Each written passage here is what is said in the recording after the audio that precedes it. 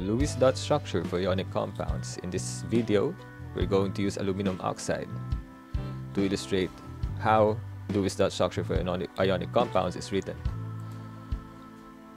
So, aluminum is a group 3 element. It has 3 valence electrons that participate in bonding. Oxygen is a group 6 element. It has 6 valence electrons. This is the orbital notation for aluminum. Oxygen, right? So this orbital notation means that aluminum, the orbital notation for aluminum is neon, that of neon, plus this present in the outer energy level 3. So losing it, it will become like neon. Now, oxygen, if oxygen gains 2 electrons, so if these 2 electrons will become paired, it will become like the noble gas following it. And on the periodic table, what is the next noble gas after oxygen? That is neon. So both will become like neon if that happens. So this is the electronegativity value for each aluminum 1.5, oxygen 3.5. Alright, so the electronegativity difference is big, and it is an ionic compound, not a molecule. So let's see, given only the information that aluminum and oxygen will bond together, how are we going to verify that it has that chemical formula? So given aluminum and oxygen only, so determine what is going to be the chemical formula for this ionic compound. Suppose you don't know that it is Al subscript 2, oxygen subscript 3. First, knowing that oxygen is more electronegative, as much as possible it will take oxygen to it. And aluminum, less electronegative, it is willing to give up its electron to the more electronegative element, which is oxygen, in this bonding, in this compound.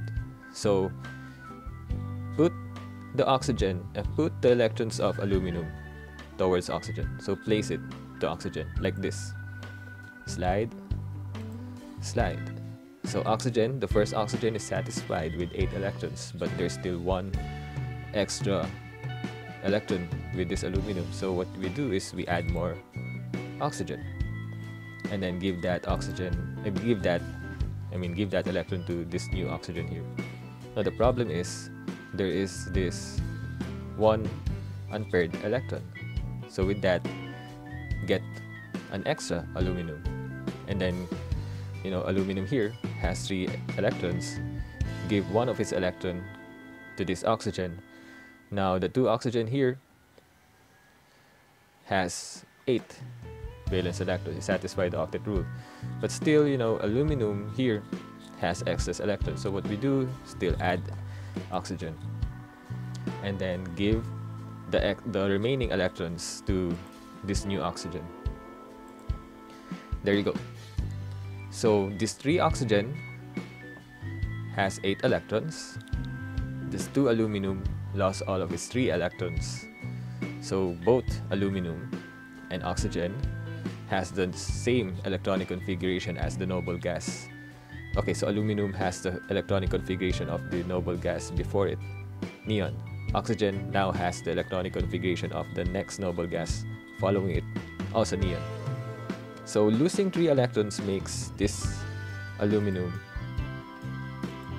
have positive charge of 3. So both of this aluminum has a positive charge of 3. All of these 3 oxygen atoms from gaining 2 electrons now has a negative charge of 2.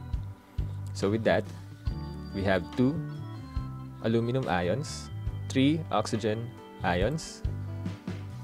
So you see, instead of writing it that way, just place a coefficient. Just place a coefficient to represent the number of aluminum ions and oxygen ions.